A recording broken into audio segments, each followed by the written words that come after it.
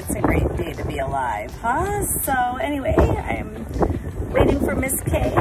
She had to get an apple for her pig skull. Kay does barnyard skulls in Oxford, Wisconsin. Really cool. But anyway, today Kay took me to my checkup with my oncologist, and everything looked good, and so we are doing really good.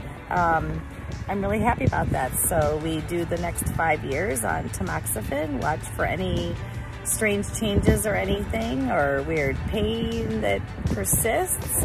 Otherwise, some of the side effects and stuff we chalk up to the tamoxifen treatment, and after 5 years here, my cancer treatment has ended. So, all right, we have a ways to go, but this is good. I'm gonna live. I'm still doing better than 95% of the same subgroup of my cancer, so I feel very blessed. And I send a prayer out to those that are still fighting this horrible disease and that are perishing from it instead of thriving through it. And I'm grateful for everyone and everything that has helped me through this and continues to. Thank you so much.